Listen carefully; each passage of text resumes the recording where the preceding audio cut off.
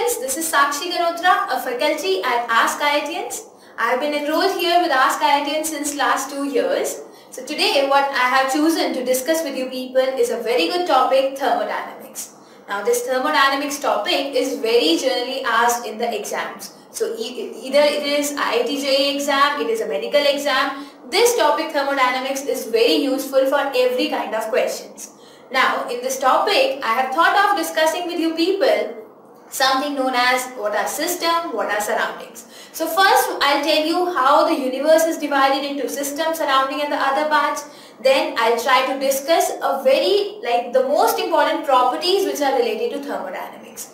Then we'll consider what are the different laws of thermodynamics. After the discussion of the theoretical stuff, I'll try to come over to what are the applications of thermodynamics. And once we'll discuss the applications of thermodynamics, I'll try to teach you certain questions which have been asked in the previous year IIT exam.